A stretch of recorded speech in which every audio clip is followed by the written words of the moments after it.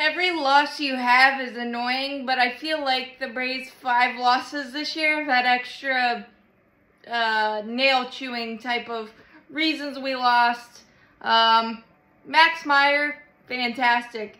And I think the Marlins found yet another amazing pitcher. And for their sake, I hope he stays healthy.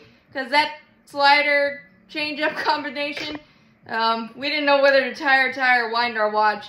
And we chased a lot more than we usually do. But again, that's a credit to Meyer. Like, there's really nothing we could do. And Chris Sale pitched a lot better than his line would indicate. That 5th inning got away from him with some questionable calls once again behind the plate. Something's got to be done, man. Something's got to be done because it keeps coming back to game-altering calls. And whether it happens with the Marlins, the Braves, or whoever we're playing, it's just not fair. Hitting's hard enough. And pitching's hard enough in baseball that you can't continually make it even harder on the players to do their jobs that they're paid to do, and you're paid to have a consistent strike zone. My problem is the inconsistency, but we really just couldn't get anything going with less than 2 outs, and Meyer made big pitches when he had to, and Chris Sale gave up a solo jack to Josh Bell in the 1st inning. Not a bad pitch, just didn't get it in enough, and the one place that was blowing out with the roof open to left to make it 1-0. Jared Kelenic made a fantastic diving play in left field to prevent another run from scoring, so that was really nice to see. And then in the 2nd, a couple of soft singles. Good approach singles by Avisail Garcia, Manuel Rivera, and Brujan. Lined one right to Kelenic, and it popped out of his glove.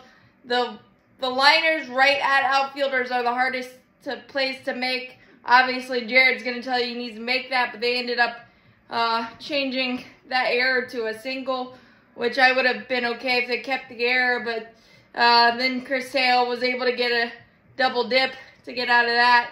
And then Chris Sale cruised until the 5th inning. The Braves really couldn't get anything going. Hit by pitch in the 1st to Riley, nothing with 2 outs.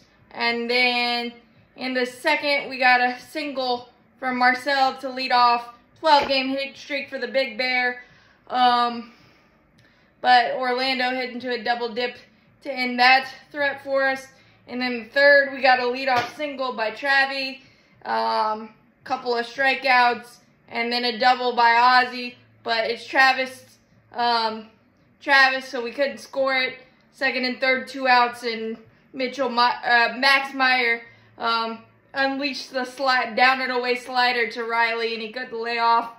And then, unfortunately, the 5th inning unraveled for Sale after a soft contact infield single by Luis Arise, and then a couple walks, a lot of questionable pitches in those sequences to Bell and Berger, and then 2 outs, bases loaded, and a flat middle changeup in De La Cruz cleared the bases, 5-0.